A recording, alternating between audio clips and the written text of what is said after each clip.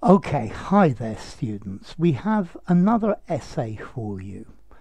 This one, the level I think is probably what I would expect for a master's degree in English literature, or maybe third year for a bachelor's degree.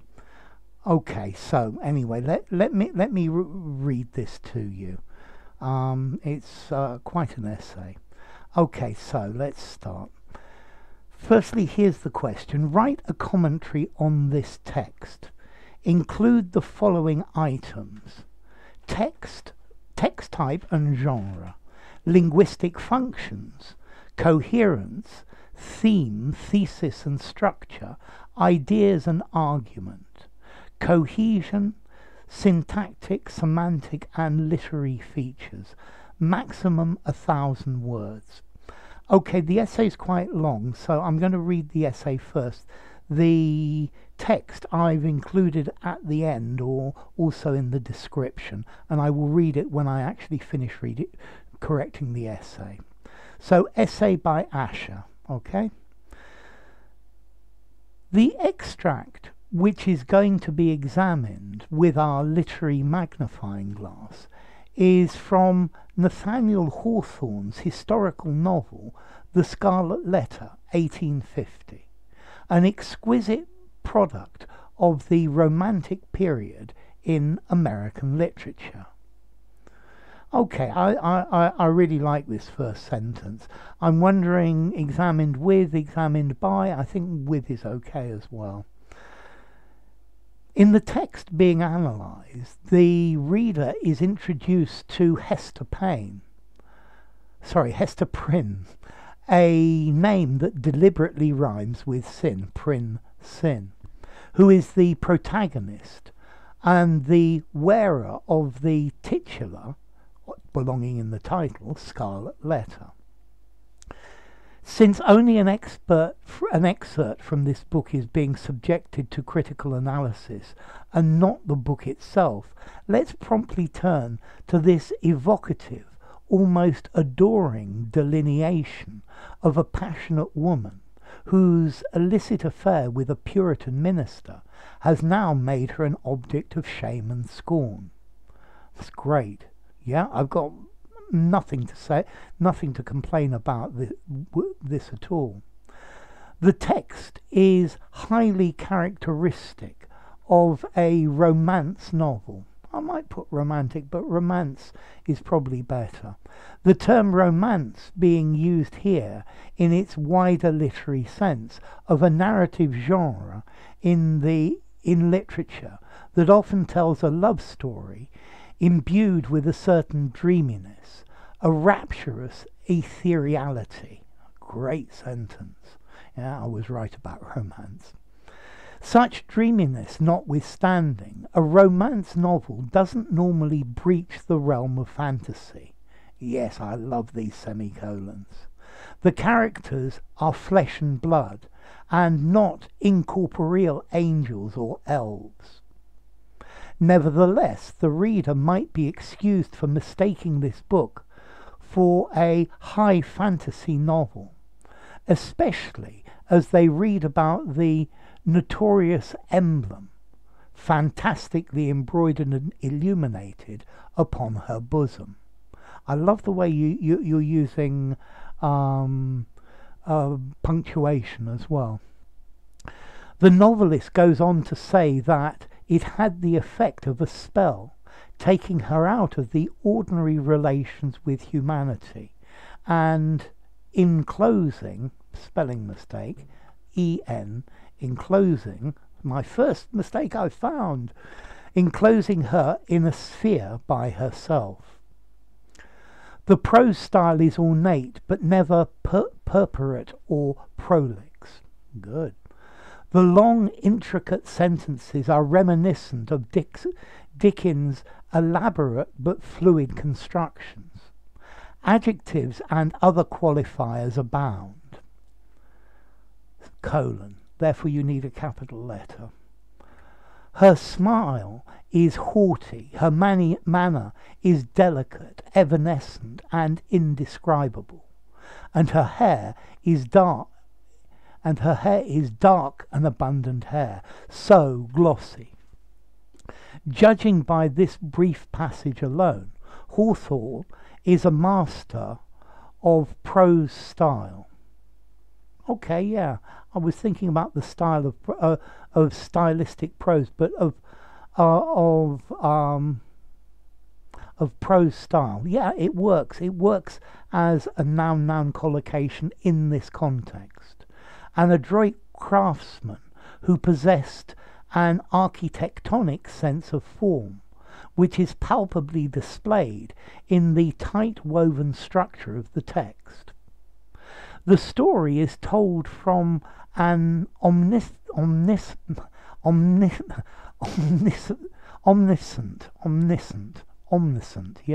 is told from an omniscient third person's perspective. A narrator who describes the interiority, I quite like this word, of the protagonist, as well as other characters from his unique vantage point.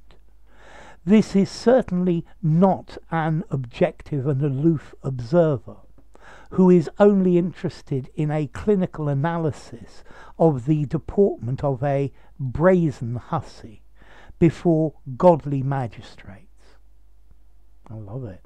Instead, we come across a sensitive, compassionate witness who cannot but be moved by the dignity with which Hester is bearing the misfortune. One wonders if he himself is astonished and even startled to perceive how her beauty shone out. This is particularly intriguing as Hawthorne is at times criticised for being a didact given to tedious pedantry rather than an entertaining litterateur. So a litterateur, somebody who's makes their living from writing. Great word. Could it be that the narrator is being reduced to a mere mouthpiece for the novelist? On the other hand, it could be the case that since most of the characters are either reclusive or reserved, the narrator is aware that the onus is on him to report what they are like internally.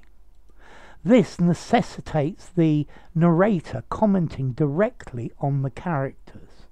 It's almost as if our attention is being called to the fact that we are not just witnessing the funereal, notice funereal, proceedings of a tyrannical court, but also actively engaging in a solemn excogitation, thinking about, of the deeper meaning of life itself.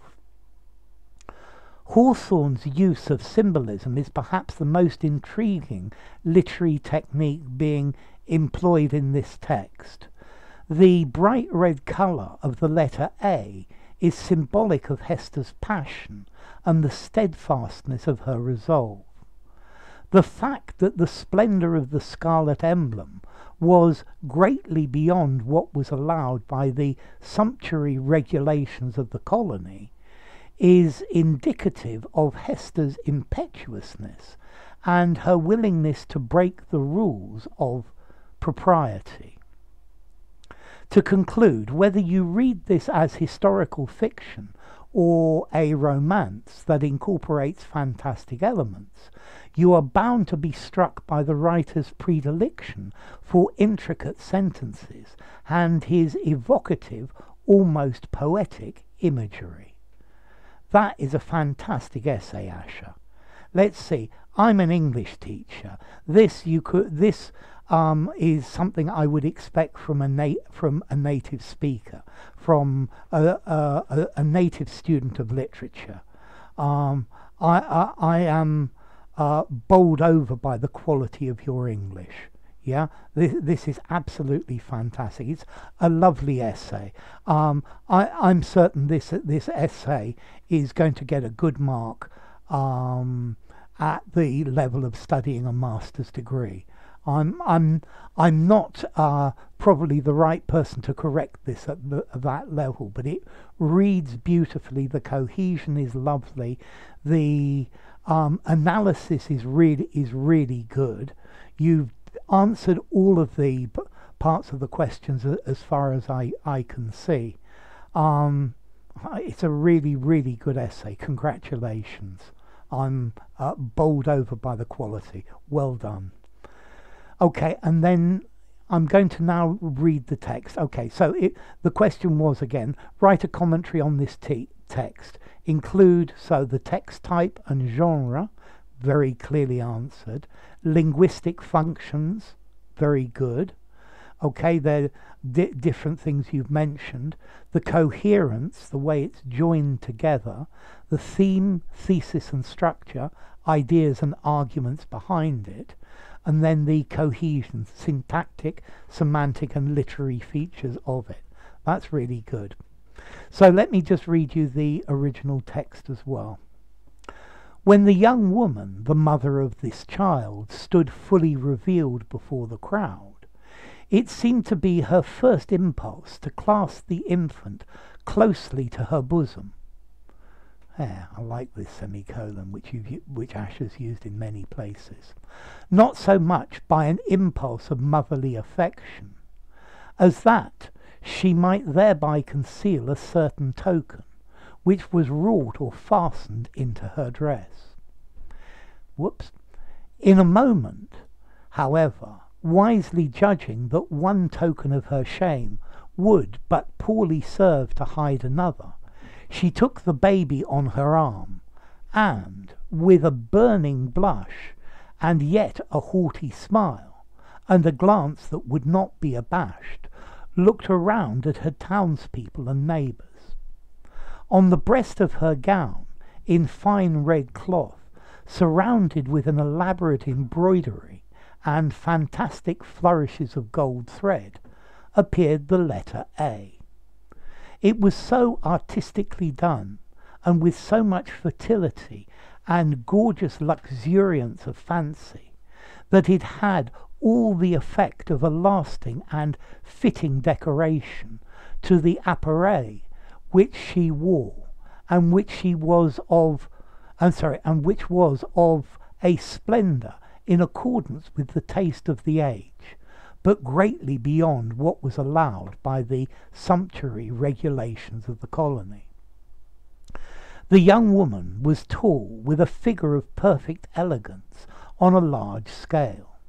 She had dark and abundant hair, so glossy that it threw off the sunshine with a gleam, and a face which, besides being beautiful from regularity of feature and richness of complexion, had the impressiveness belonging to a marked brow and deep black eyes.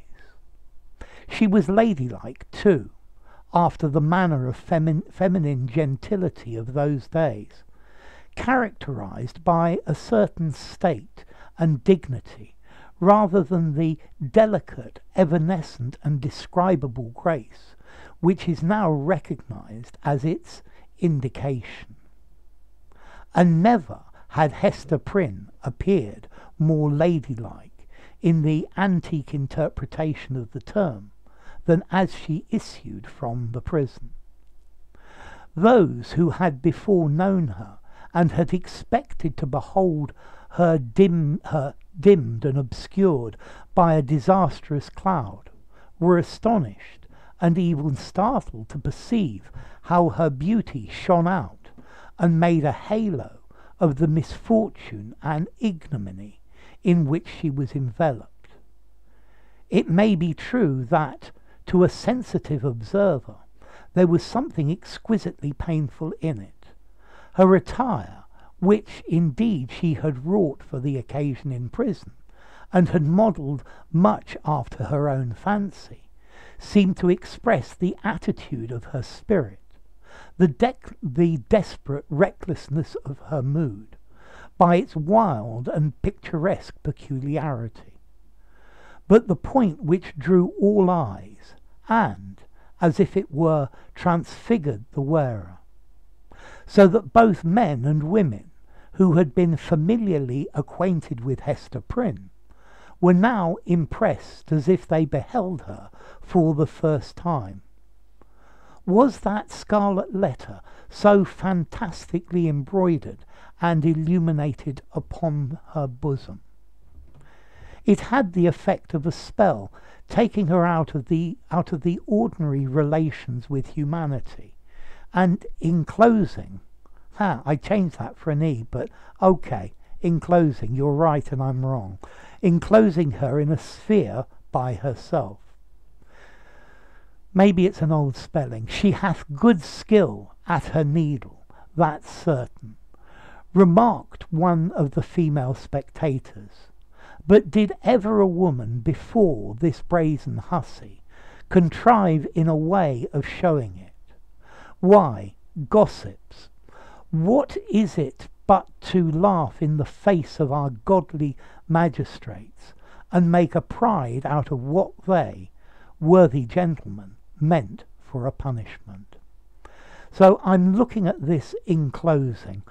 Let's see, I think this is a very old-fashioned and very dated spelling. I would definitely spell it with an E, but I know that the original text is with an I.